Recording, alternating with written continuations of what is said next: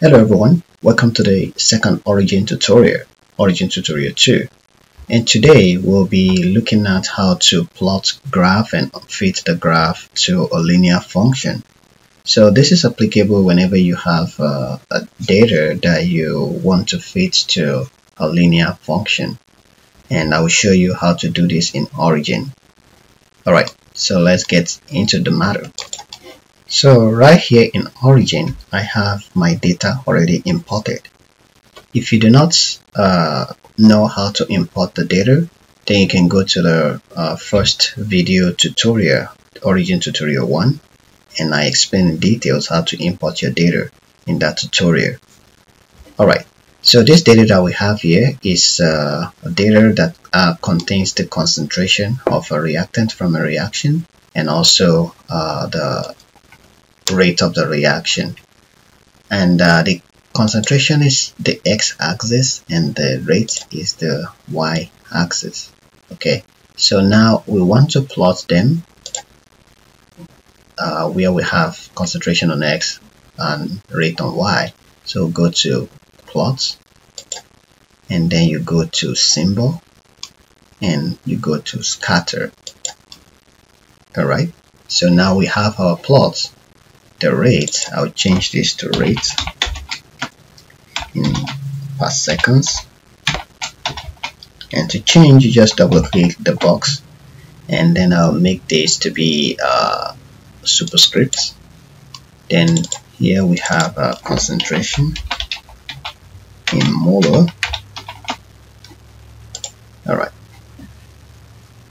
Alright, so now we can go ahead and fit our data, but before we fit our data, you can see that the x is starting from 0.05 and the y is starting from 0.02. I like to make everything start from 0, 0, but this is not like very compulsory. It's just some nitpicking things about whenever I plot my own data. So you don't have to change it in your case, but how we change this in this case, because I want it to look professional. Alright, so let's just change this. So I'll just double click the x-axis and this box pops up. So currently it's at 0.05 and that is why it's starting at 0.05. So I'm going to change this to 0 for the x. And to change for the y, I will just go to vertical, because the y is the vertical axis, and I'll change this to 0 as well. You can see starting from 0.015, and that is why it's starting from 0.015. So I'll change this to 0 and just click OK. Now everything is starting from origin 0, 0, and I like it the way it is right now. And I'll advise you, whenever you make your plot, in the best situation, you should have it starting from 0, 0. Okay, now we want to fit this data to a linear function. How do we do that? So we should just go to analysis, right up here, click analysis, and then you go to fitting. Okay, and from fitting you have several options showing up, different fitting method, but we are interested in linear, which is the first one. So we're going to choose linear, and when you choose linear, you have another option popping up. So this is asking for last use or open dialog. This last use is showing up because I fit several several graphs to a linear function, and it's asking me if I want to use that same method I used for my previous fitting. But since this is your first time, you're likely to have just an open dialog, and the open dialog allows you to interact with the software to choose your fitting parameters so that you fit your data the right way. So let's just go to open dialog, and then this shows up here. So you don't really need to make a lot of changes here. The only thing that you need to change is the X data and then the range. You from X data type, you go to range, and then you choose to span to full axis range. So what this does is that when it plots your data, it goes all the way from the lowest possible value to the highest possible value, so that you have like the line cutting through all the possible spaces that can be spanned, so that you don't just have the line starting from here, the first data point, to the last data point. So you want it's going to go through everything. So that is what this does. And I changed it from use input data range plus margin, because if you do that, it's just going to show you just the fit from the first data point to the last one. But I like to use a full axis span in case you want to extrapolate to find what the value of maybe X is when the rate is at a particular value. So let's leave it as span to full axis range. I need to tell you that okay, you can also go to fit control if you want to, and the reason is that you can also make some changes to the way you fit your data by maybe fixing your intercept. So intercept is where the line cuts maybe the y-axis or the x-axis. So you can fit your intercept maybe to 0, 0, which means that when you fit your graph, the line of fit will pass through the origin 0, 0.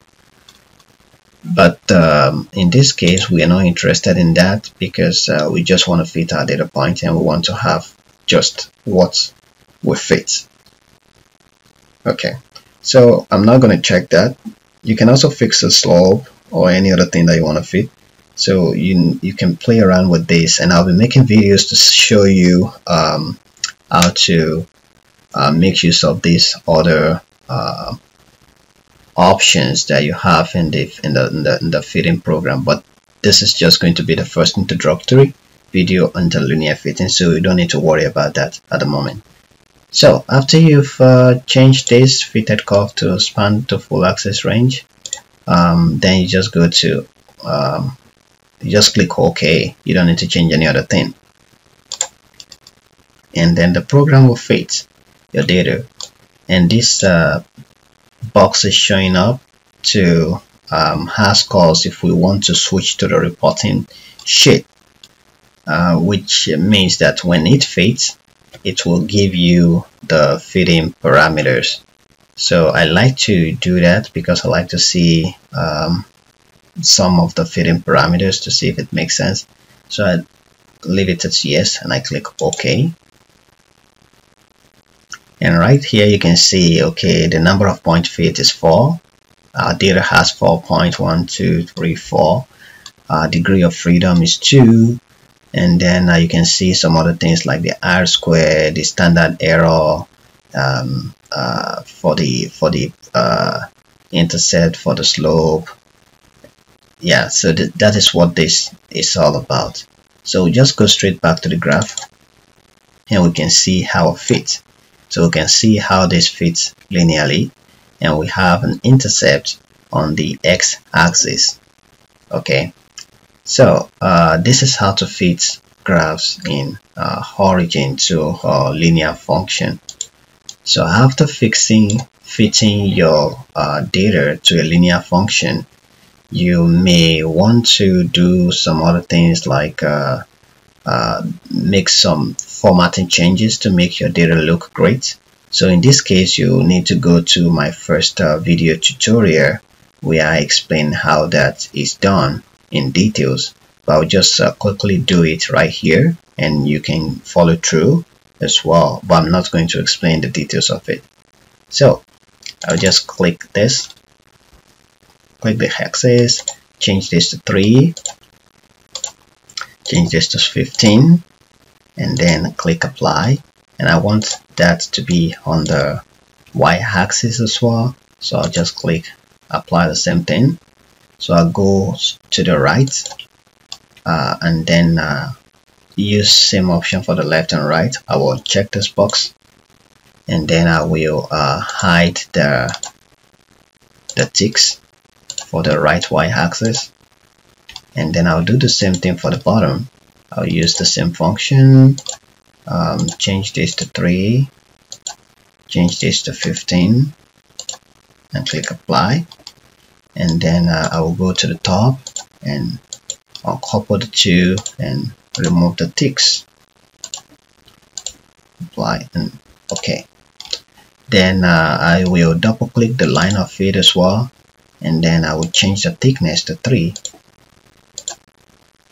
And then for the symbol, I will like to increase their sizes and also change them to circles.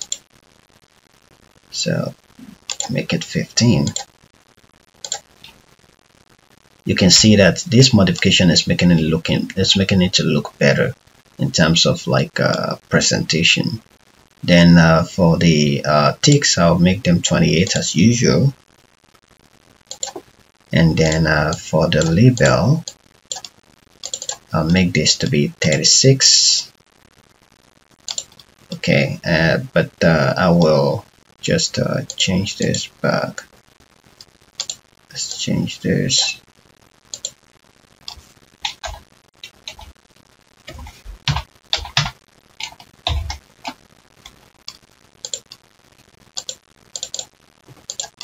Okay, then this to 36 as well.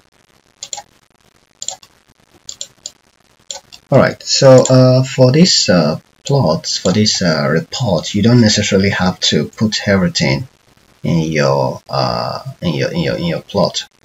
So you can basically choose what you want from this table. So if you want to edit this table, you can just double click and then remove whatsoever you want to remove. Maybe this, just delete it. And then yeah, I think this is good enough. And as a matter of fact, if you don't want to put this in your plot as well, you can just remove it. And for the key, you can say this is data light, and then for this you can call this linear fits. Okay. And like I said, I like to get rid of this box. I just click it once and then I change this to white. Alright, so let's change this as well to 28. Okay, and move this just to make sure everything is showing. So this is our linear fit, and that is how to fit your data to a linear function in Origin. So whenever you fit linear function, one thing you want to always note, and that is why I said, okay, you can keep this table or you can just remove it. So people want to see the R square, so you can basically write that out by going to T. So this T means for text. If you want to put the text on your figure, you use this T. So you just click T, it's a text tool, and then come to your figure and click it. So now you can type, so maybe R square is equals to, in this case is 0.9964, 0.9964, and you should use the R square for the COD, which is the actual R square, and this would be similar to what you will have whenever you fit in Excel. Okay, so now change this to 28 as well, and then have it like this. So you want the R square, and also maybe you want the equation for the fit. So we are done, or even almost done, as the case may be here. Right now you are able to fit your data to a linear function, and that is all you need to know to be able to do it by yourself. But just to go a little bit above and beyond, you might want to take a look at your plot and fix some aesthetic things here. Like you can see the x-axis is so much congested, and the y-axis is a little bit congested. To solve that problem, you will just need to change the incremental values for the x and also for the y. to make it less cluttered. So to do that, you just double click the x-axis to start with, and you have this box that shows up, and the only thing you need to change is just to change the value by which it increment. Right now it's increasing by 0.05, and that's what this is telling you. So to declutter it, you can make it increase by 0.1 instead, and then you apply. For the y-axis is increasing by 0.01. So to change that, you just click vertical, and then you can change it to an increment value of 0.02, and then click apply, then click OK, and you can see that the plot looks better, I would say, and less cluttered. So that is all that you need to know about fitting your data to a linear function in Origin. And I will plead with you to subscribe to my channel so that you'll be able to get updates of new video release on how to use the Origin's graphing software more proficiently. Also, please give this video a thumb up because it took me a while to be able to put this all together, and this will just be like a reward for my efforts.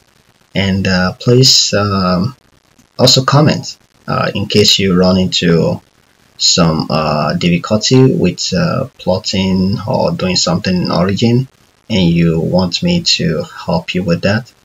Just leave a comment on your challenges and I will be able to help you, or if there's something that you need me to do specifically a video on, you can also leave a comment about that and I will make a video about it.